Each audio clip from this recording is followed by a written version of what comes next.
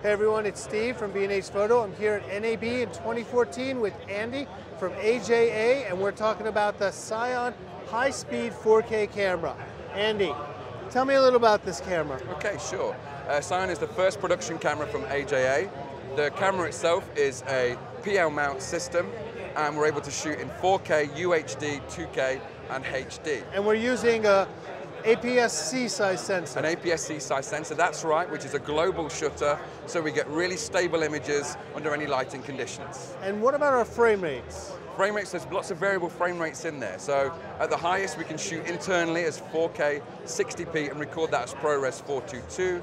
If you wish to shoot higher frame rates than that, we can take a 3G SDI feed out the side, and at 4K shooting at 120 frames a second.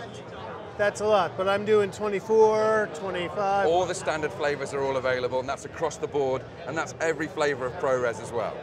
Now the camera's recording to ProRes. That's right, yeah. So we use our pack media, which you may be familiar from our quad, the KeyPro Quad.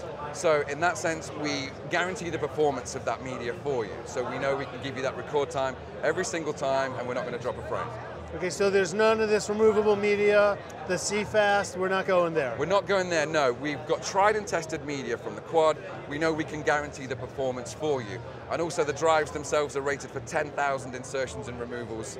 You're never really going to go through that. So we know they're battle tested for the road. I got it. So we got the camera body, but that's it. The camera comes as the body. Everything else is the lens, obviously, but a viewfinder, and any other accessories, that's all not part of the camera. That's correct. So why did you go with that way? Well, one of the reasons why we brought CION to market was we wanted to create an open system. So every single fixture and fitting on the camera is standard, be it M6 or ARRI style, Hearth rosettes on the front of the body, quarter 20s top and bottom.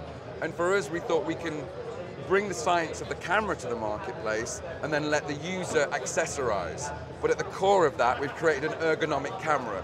So you're not having to add shoulder pads or other braces in order to put it on. You can simply take the camera and put it on your shoulder, use the viewfinder that you feel best for the purpose. You can add your own handle, add your own armature. It's entirely up to the user. In the same respect, the PL mount itself is mechanical and can be removed and replaced with a third-party EF mount. Oh, so that's a really nice feature. Yes, yeah. And it doesn't void the warranty or upset anybody. No, that's right. It's a beautiful thing. Of course, and we also included mechanical back focus for if you do want to do that yourself.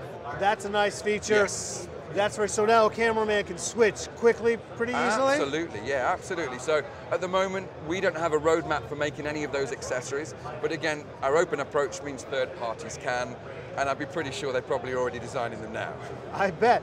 I mean, it's a sweet looking camera, and I wanted to point out, you're not known for, AJA is not known for cameras. What's the idea behind? Good question, a good question. I think AJA is now some 21, 22 years old.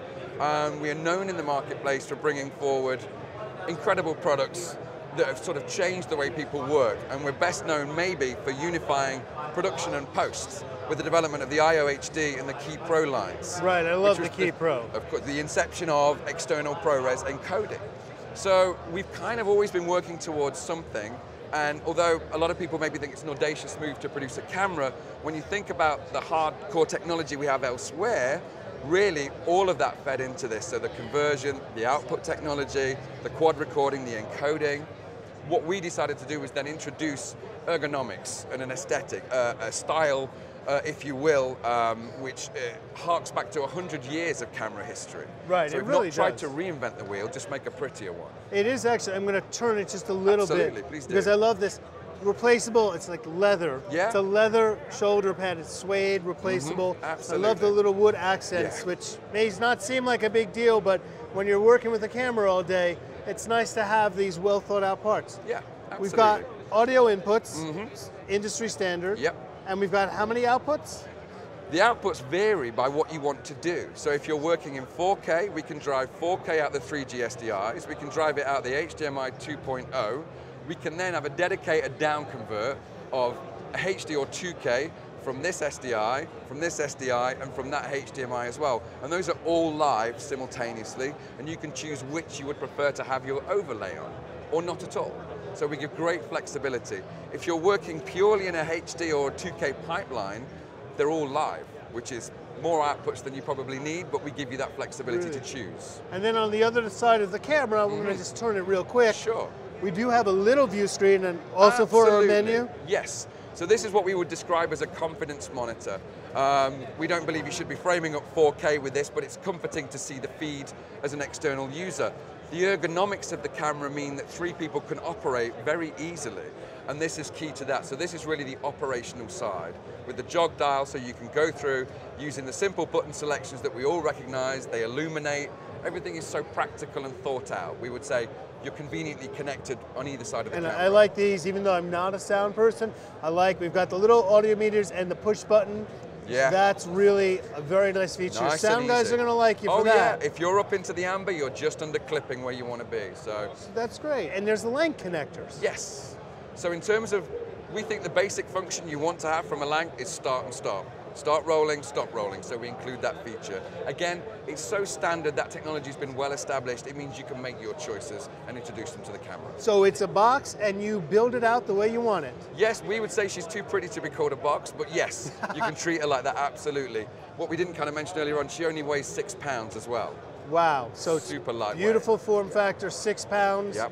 4K, and Andy, thank you. You're very welcome, nice to meet you, thank you very much. I'm Steve from B&H Photo at NAB 2014. Thanks for watching.